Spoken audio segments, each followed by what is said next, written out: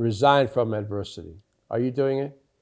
Everybody say with me right now, Lord, Father God, in Jesus' mighty name, I resign from adversity. I resign this very moment and hour for the rest of my life from anything afflictive, anything oppressive, anything manipulative, anything that's lacking, anything that's low luster, anything that's not attaining to the prize of the high calling, anything that's not attached to treasures and blessing and riches and wealth. I don't need it. Because Psalm 112 said, wealth and riches will be in the house of those that fear me. And even their seed, their children, their family, their heritages will be mighty upon the earth.